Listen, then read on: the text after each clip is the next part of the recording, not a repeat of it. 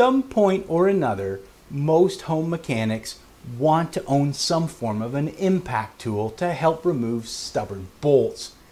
There's many choices out on the market, and today I'm going to walk you through the ones that I have and hopefully help you make a decision for your shop if you're in the market for one of these labor savers. I know many mechanics that only want to use ratchets or breaker bars when they're working on equipment. But even those people will tell you that a good impact tool can really help out when a bolt is rusty or maybe it's got a lot of Loctite that you can't heat up. An impact tool works by storing rotational energy and then releasing it all in one high torque blast that helps to incrementally move that bolt or fastener a little bit at a time. They really are effective and they're a good tool to have in your toolbox. Once you've decided that you need or want some impact tools in your shop, there's a few decisions that you have to make. The first of which is, what type of impact tool do you want?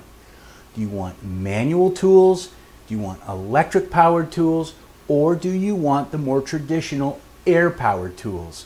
Each one of these has advantages and disadvantages, so why don't we take a look at them right now. Manual impact tools are by far the best value out there for you.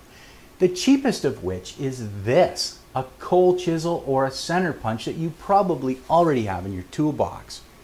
Now you place this on the head of the fastener that's rusty and give it some good strikes with a hammer, and oftentimes that's enough to break the adhesion of the rust and corrosion that's holding that fastener in place, and it allows you to use a breaker bar to back that out. Stepping up from the center punch is this thing, and this is what's known as a manual impact driver. I've owned one of these things probably since the mid-1980s and my first Honda 50 mini bike. The way these tools work is there is an internal ramp system on these.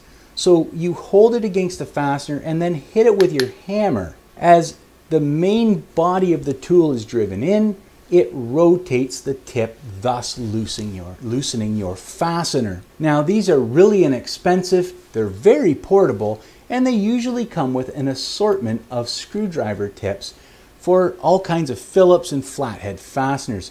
And they work really well for those, especially if the fastener's been cammed out. The fact that you're actually pushing in as it turns keeps the screw tip bit locked right inside the fastener. One of the features I like about this is that adapter comes off and any 1/2 inch drive socket fits right onto that thing, allowing you to use it for larger nuts and bolts on your motorcycle or car. Now again, there's some real good pros to this. They're cheap, they're portable, they can produce a fair amount of torque, but on the negative side, they're pretty slow. You really have to reset it every time you hit it, and long, large bolts may take a lot of time and a lot of sweat equity to get the fastener off. So they're a great option if you don't want to use impact tools a lot, or if you want to keep one in your toolbox for portability. But for general shop use, mine pretty much stays in the tool drawer. If your shop already has compressed air available to it in high enough quantities, an air-powered impact wrench might be the right choice for you. Now these have been the workhorse of both industrial, professional mechanics, and home mechanics for years, and they still are a great tool. One of the values of these is they are relatively inexpensive to buy a home unit. I've seen them as cheap as $30, but you can certainly find a good one on sale under $100. The advantage to these is these small packages, even like this stubby here, can put out upwards of 300 foot-pounds if you buy a good gun. This one actually has adjustable impact settings, including reverse, and the actual trigger is variable speed on it. So you have a lot of options when it comes to tightening or loosening nuts and bolts. The disadvantage, of course, to air-powered tools is you have to have a compressor that can keep up with the volume requirements for air of these tools. They're pretty power hungry when it comes to air volume. They tend to be heavy because they're made out of all metal often, like this one. They need daily oiling, so they get to be a little bit messy, and you're always dragging an air hose through your shop when you're using these things. So they can be a little bit cumbersome. But in terms of power per dollar, these are still a good option if you have an air compressor that can run one. The home mechanic has always had the ability to use a corded electric impact wrench. But they really were not all that powerful. They were large and they were clunky, and you still had a cord to drag around, similar to an air-powered tool. Cordless drivers came on the market probably about 20 years ago, and they came in the form like this.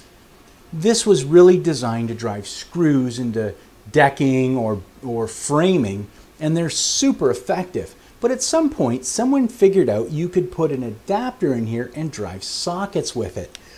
Now, these are a great option for a small shop like mine, where I work primarily on skidoos and motorcycles like my DR back there.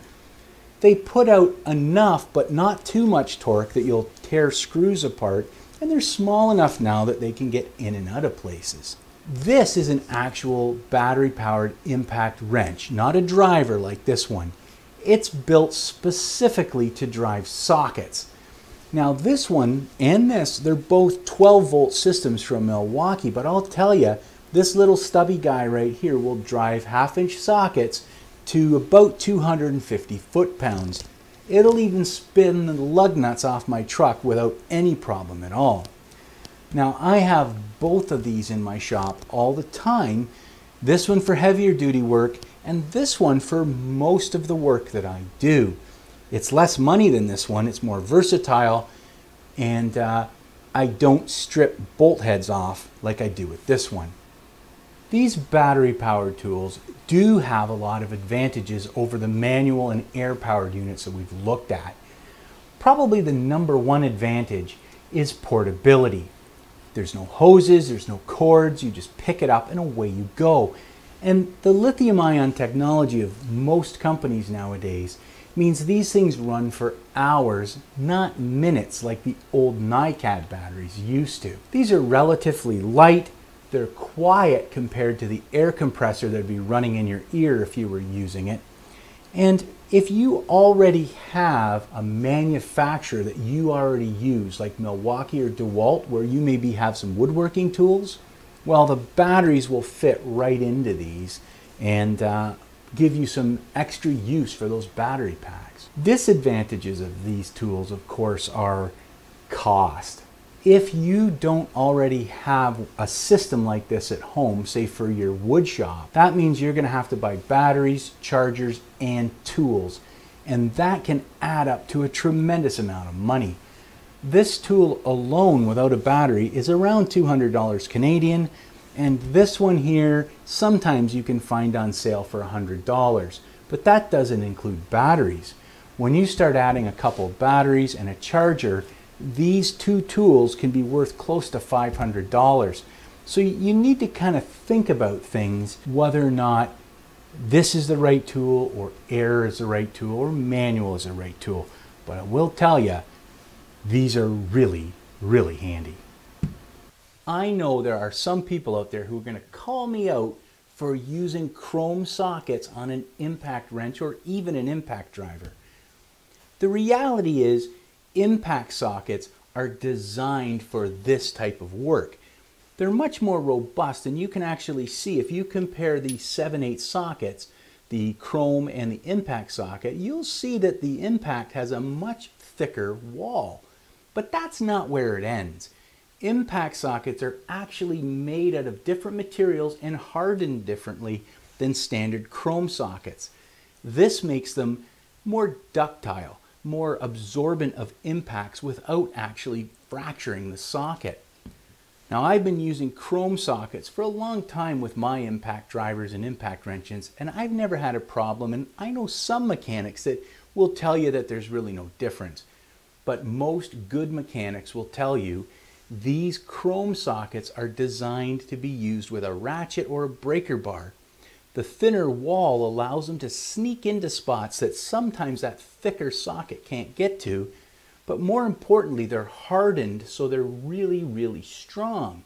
The downside of these is they're not as impact resistant, meaning that if you use these in an impact gun, you run the risk of breaking, actually cracking the socket and making it useless. So that's a little bit of information about impact sockets versus standard sockets. The choice really is going to be up to you, but this really is the right choice. Don't let anybody tell you any different.